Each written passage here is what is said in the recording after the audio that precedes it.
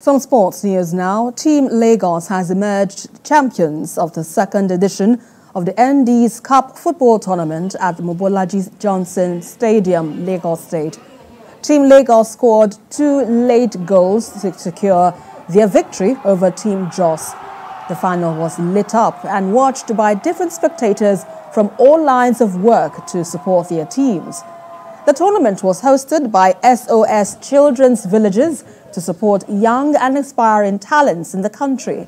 The organizers created this platform to foster unity and help improve sports at the grassroots level.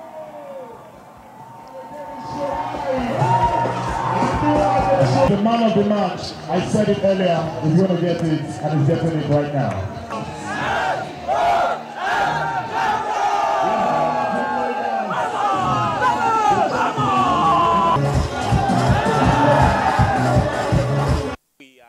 Observing the final of the ND's Cup at SOS Children's Villages, we can harness the strength of our young people and leveraging their interest in sports, particularly football, to help them build competencies and life skills that would also improve their confidence as individuals and also make them capable and compassionate young people even as they develop in their community.